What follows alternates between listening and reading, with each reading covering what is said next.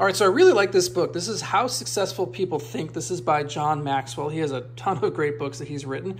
This one's going to help you really on your mindset. So understanding how more successful people are thinking and the different things you can do to apply what they're doing to help you be more successful in your life.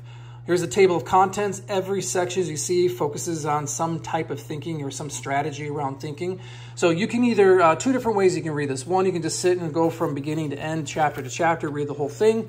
Or if you want to focus on a specific topic, like for example, here was the strategic thinking. Maybe you want to work on how to strategically think better.